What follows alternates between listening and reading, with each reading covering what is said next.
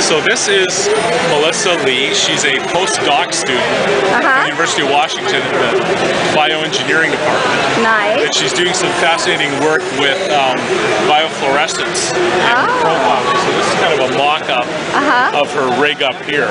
So what looks to be a bottle of Mountain Dew is actually some deleted fluorescein. So it tastes nothing like Mountain Dew. Don't drink it. Don't drink it. You might want to put it in a different bottle. Yeah. And this is not grapefruit or strawberry. So what you're seeing here are the excitation lights. And so what happens with fluorescence is that you have an excitation and then you're measuring the emission of the light. Yes. So for that you need two things. You need an excitation light control. You also need control of these emission filters. Right. So what this is doing right now, and the rotations are so small that you have to kind of look in that hole, but you can see the filter is switching back and forth. It's controlled by that servo on top. Okay. So the Arduino and the Atmel processor are controlling both the motion of the servo and the turning on and off the lights. And similarly, you can use that setup for other things like this costume. So normally the costume that I'm wearing has both servo elements in the wings and also lights in the costume. Right now I'm about to change the battery. Okay. So, but we'll come back and check up on you later. That sounds good. That's really great. Cool. And so we're here with Bob with Atmel. Hello. Nice to meet you, Bob. nice to meet you. What are we looking at? We are looking at the latest board announced by Arduino, co-developed by Atmel and Arduino. This is the Atmel Zero board, and it's based on our low-cost, high-performance 32-bit SAMD21, which is a 32-bit Cortex-M0 architecture. Now, it is the same form factor as our trusty Uno. But this part, again, is 32 bits, runs at 48 megahertz, but it's so much more than 3 times the clock speed. Oh, wow. All right? Because the capability of this chip, although the libraries, is going to be completely backwards compatible to Uno, some of the added benefits of this board is when you're ready to step,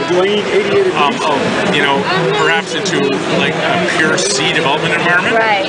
This board is also completely supported by Atmel Studio, our free professional grade development toolkit. It's free? It's free. Oh, absolutely great. free. Atmel Studio. Atmel Studio. Okay. On board, not only do we have the target chip, the SAMD21, right. We also have an embedded debugger chip, which allows very precise debugging capabilities into your target processor. Cool. There are 2 USB connectors because this SAMD21 also has both USB host and USB device capability. Nice. Wow. That's pretty awesome. What's the price point on it? I don't know, actually. It's already released? This is a prototype board, so availability and pricing's not yet announced. Do we not know when it's going to happen? I don't know when the official release. The official release is. Month? No.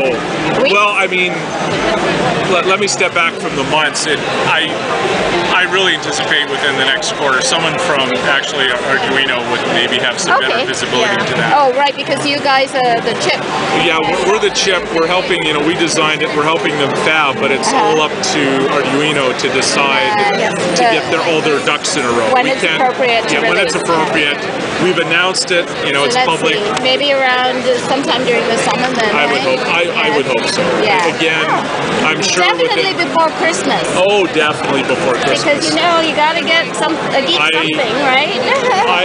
I will guarantee it'll be before Christmas. Yeah. All right.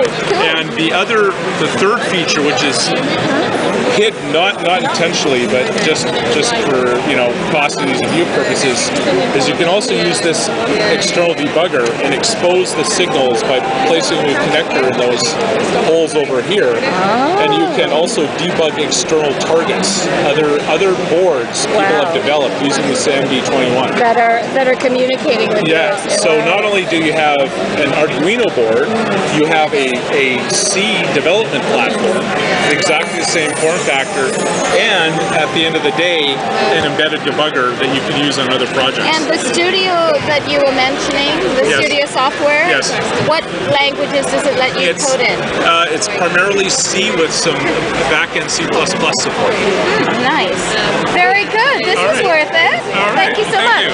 Bob, right? Bob, yes. The Arduino Uno.